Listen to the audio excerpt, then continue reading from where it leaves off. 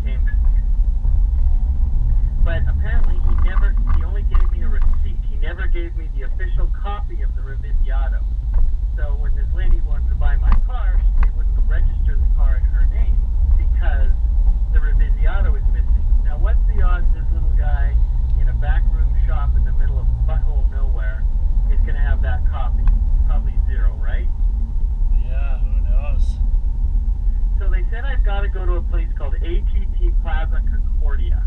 Does that sound like anything to you? Yeah, it's, is it on Via España? I believe that's what it looked like in my Waze. Yes, it's on Via España. Okay, so you just go in there and up, you find some parking, and there's parking right in the plaza there. And then up on the second floor, I think, it's a really hard little office to find. But it's You had to go there for something? Yeah, I've been there a few times. But that's where you go to pay your speeding tickets and stuff in the city too. But it's just Yeah, go ahead. It's just a little office up on I think the second floor, kind of above where there's a Banco Nacional on the main floor. Yeah. And up above, kind of, if you were on the second floor and kind of above the bank, I think that's where it is.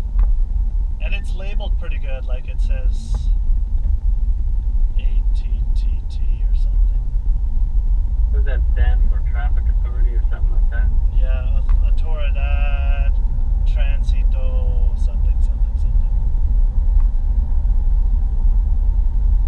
Okay, cool. So you're just going to get a new copy of your Revisado?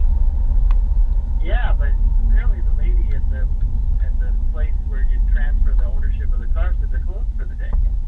No, they might open at 8 o'clock. What time are they closed at then? They might close at 3. It's very common for government offices. So where are you now? Well, I'm with the lady, right? That she got stranded. Her friends left her. She gets the mechanic. And her friends left her, the guys that spoke English, because these people don't speak Spanish. Or, sorry, they don't speak English, they speak Spanish. I don't speak Spanish. You knew that. And so I offered to give them a ride home, but apparently they live somewhere around Tocumen. So I let the mechanic drive, and I'm just sitting in the back seat, and I'll figure my way home after, I guess. So you're taking them home, and you're going to have to come back in tomorrow to get this done. Yeah, but that's the silly part is she works tomorrow, so I have to meet her at 10 a.m., which means I have to be at that office at 8 o'clock in the morning. Probably smarter to be there earlier, you know what I mean? Yeah. And then now, is an English speaker going to even be able to get through this by myself? Well, I think so. You'll have to say necesito una copia de revisado. It's revisado. Revisado. Yeah, revisado. But let me think for a second. Yeah, and then you're just going to have to say perdido, like lost. But is it easier? Is it almost easier to go get a new revisado? Or no? I don't know. Like, I asked the lady that, because she did speak English at the transfer place, and she said, no, you have to get a copy of the original. I don't know why. Maybe the numbers would be different? No, you never ask why in Panama. If they say that's the way it is, that's just the way it is. You can't ask why, because nothing makes sense. Really, eh? But, oh man, that's sucky. Well, call me after you drop those people off. Yeah, I will. And, so it's probably not a big deal to get once I get there, right? yeah, just once you go in there, I can even write down what you want to say to them if you want. Yeah. And then you can just hand the note to them and say, and then just give them a shrug of your shoulders. Because I don't know if anyone there speaks English. Probably not, so if I had something written down or whatever, I could try and figure it out, you know?